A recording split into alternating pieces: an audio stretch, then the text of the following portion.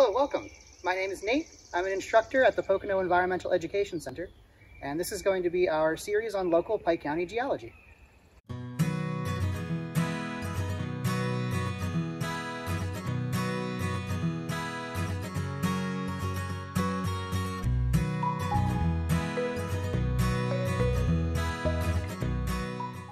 This outcrop here is a great example of our local rock. You can find this on our fossil trail here at PEEC. Our bedrock here in Pike County is a sedimentary rock called mudstone. And like its name suggests, mudstone is formed by lots and lots of mud.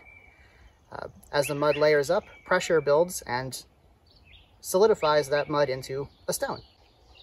One type of environment that contains a ton of mud and then makes mudstone are oceans.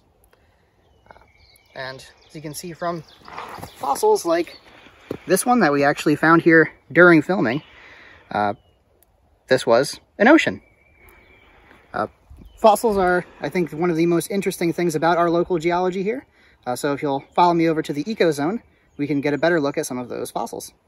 Now we're in PEEC's ecozone in our fossil corner, where you can find things like our fossil pit here and more relevant displays like this one here.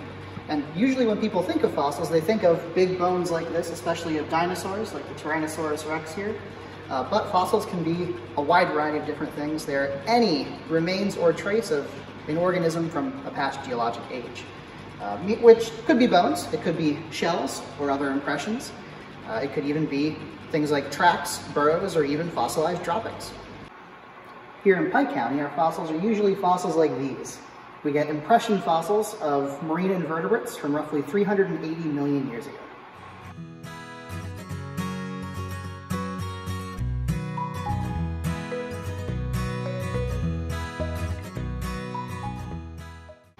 The most common fossil we find here at PEEC are crinoids, like these ones right here. Crinoids are commonly known as sea lilies because of their flower-like appearance, but they're actually animals. They're most closely related to things like starfish and sea urchins. We have a reconstruction of a very complete crinoid fossil right here. We can get a good look at the anatomy.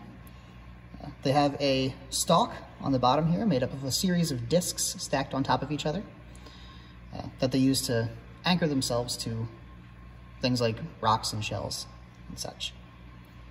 They have a body here, also called a calyx, that contains their mouth and all their internal organs. And they have arms sticking out of that body that they use to filter feed.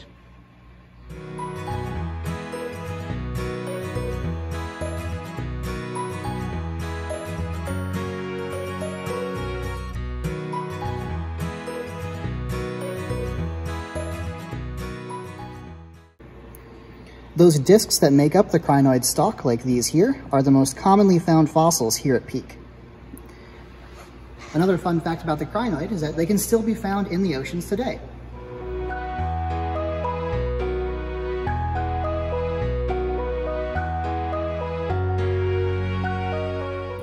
Thank you for watching. I hope you enjoyed this first installment on our new geology series. If you like this video, join us next time for our discussion about one of my favorite fossilized animals, the trilobite.